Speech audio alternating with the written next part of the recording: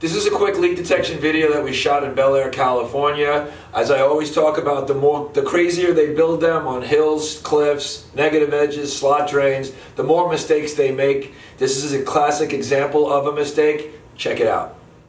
So this is the $250,000 plus pool that we're talking about. It was built on all sorts of concrete pilings and caissons.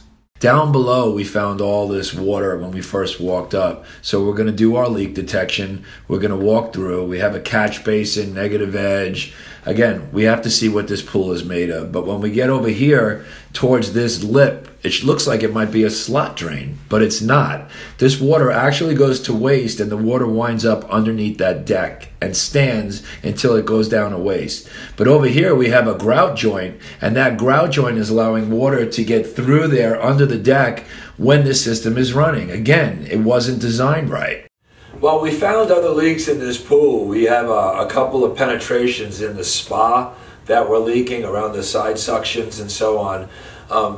Those are all hearable. You could hear those with the pool scope. You could hear those with your equipment. But when it's a design flaw, you really have to open your eyes. For more information, check out our YouTube channel or visit us at Leaktronics.com.